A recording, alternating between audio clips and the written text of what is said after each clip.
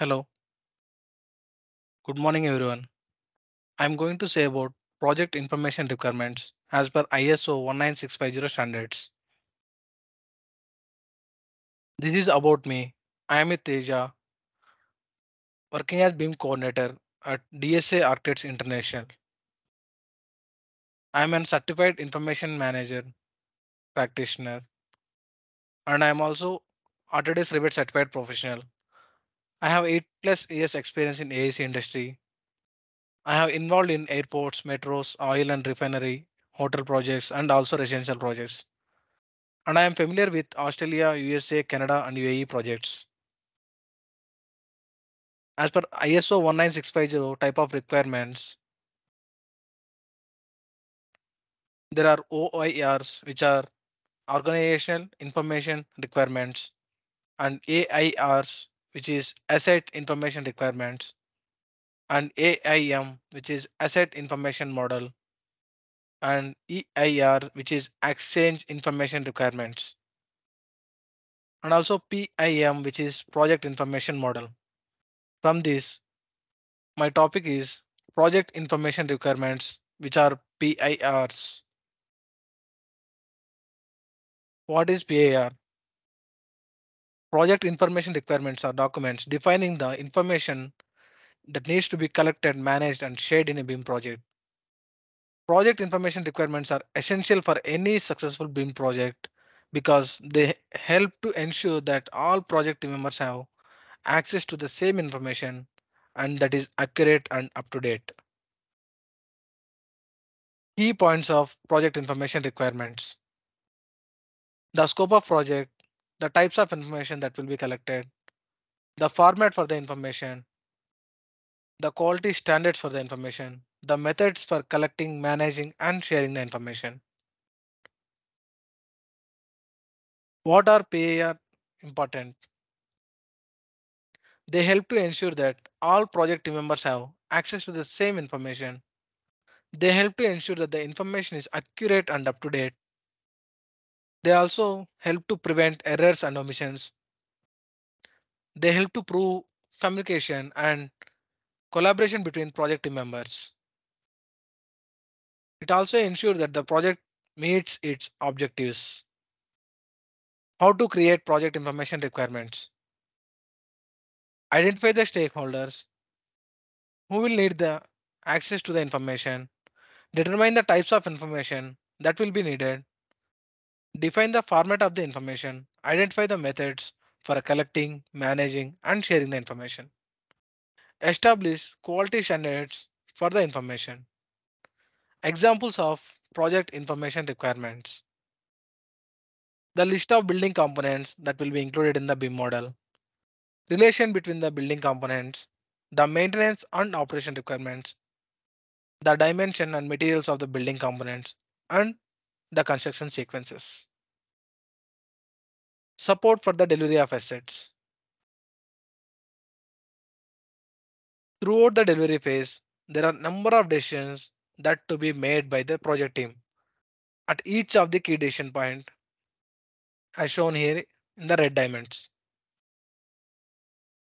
It is for the appointing party to decide how many key decision points there will be during the delivery phase, and this will vary from project to project and typically relates to the type of asset being delivered and the size and complexity of the project. For example, we have shown three key decision points during each stage. For the decision to be informed decisions, there will be invariably to be a number of questions that need to be answered.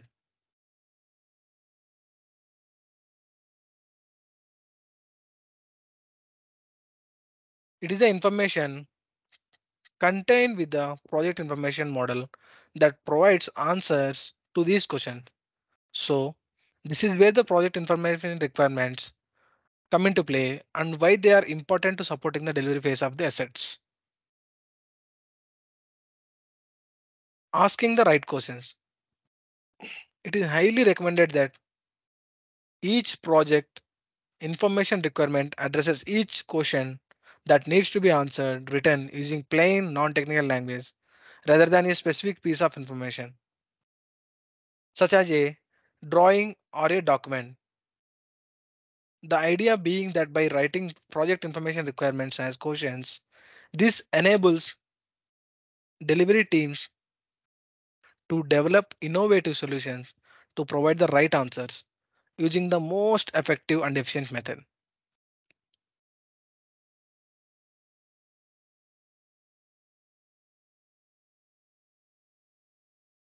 And this is the flow chart, as it's the project information model that provides the answers to these questions. It is important that they are considered along with the level of information need.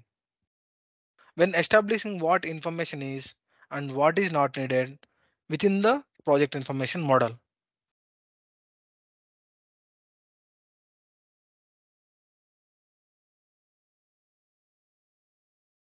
The same goes, suppose construction information requirements. The same goes for the virtual construction model. Delivery teams may also have their own requirements for information needed to fulfill their scope of services for the appointment. Suppose project information model requires project information requirements. Asset information model requires asset information requirements. Design intent model requires design information requirements. In the same way, virtual construction model requires construction information requirements. Collectively, the project design and construction information requirements determine the level of information needed within the project information model.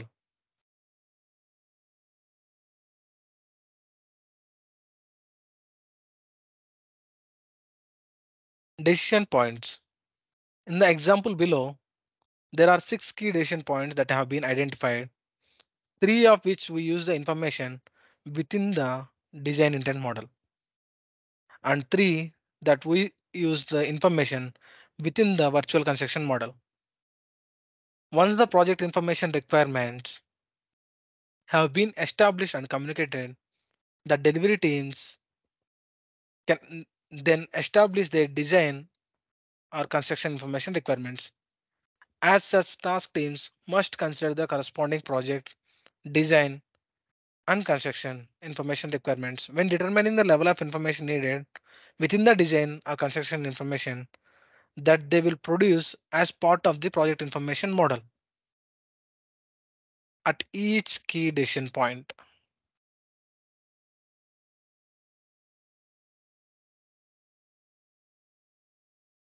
When it comes to EAR, what is exchange information requirements? Exchange information requirements contain the asset and project information requirements for each appointment on the project and define what information is needed and to be produced within the project information model during the appointment. In the same way, from OAR, AIRs will be generated. For generating AAM, AIRs is required. For generation of PIRs, OARs requirement. In the same way, for generation of EARs, to produce EARs, asset information requirement is required and project information requirements is required.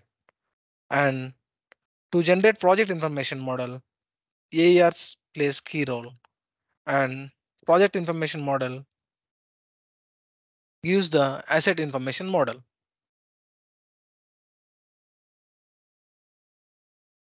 In the context of information management, exchange information requirements are appended to an appointment as a separate schedule, which defines the requirements for information to be delivered as part of the appointment.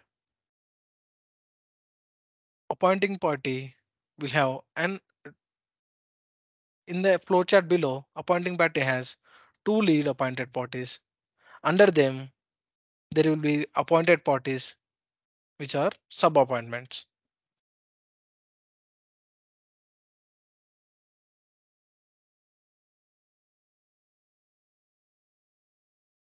Cascading exchange information requirements. This is the schedule of exchange information requirements are required for each appointment. For example, project information requirements and EARs and design intent model and design information requirements, lead appointed party exchange information requirements and design information. At each key decision point, these are the information required for appointing party, to lead appointed party, and to appointed party. Appointing party requires the design intent model to meet our asset and project information requirements at these critical decision points. Lead appointed party require the design information to meet the exchange information requirements of the appointing parties as well as our design information requirements.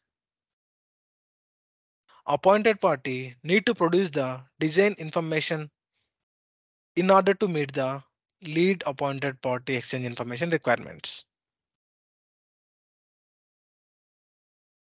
Exchange information requirements will be one-to-one, whereas appointing party, there are variety of appointing party will have only one lead appointed party.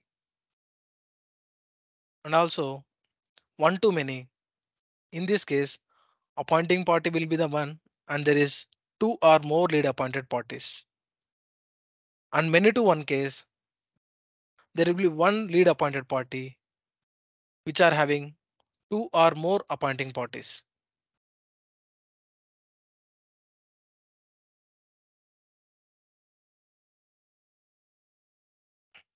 In a one-to-one structure is where an appointing party engages a single lead appointed party to produce information for a single decision point.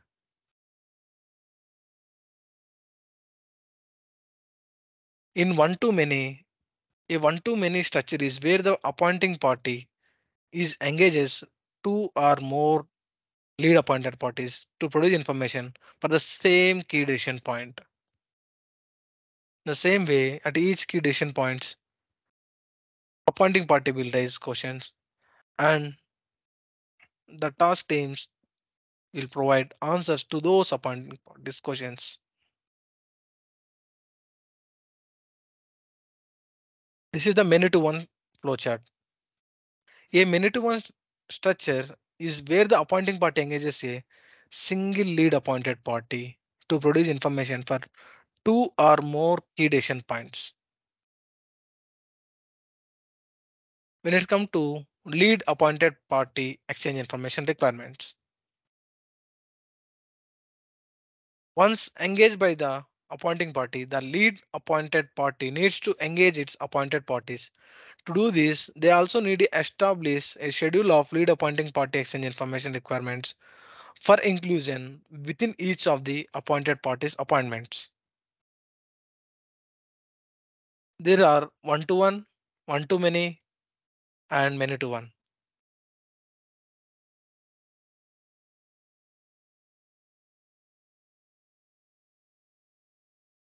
In this example flowchart, the lead appointed party combines the design information requirements for each key decision point along with any of appointing parties exchange information requirements for each key decision points and prepare a schedule of lead appointed parties exchange information requirements for inclusion within the appointed parties appointment.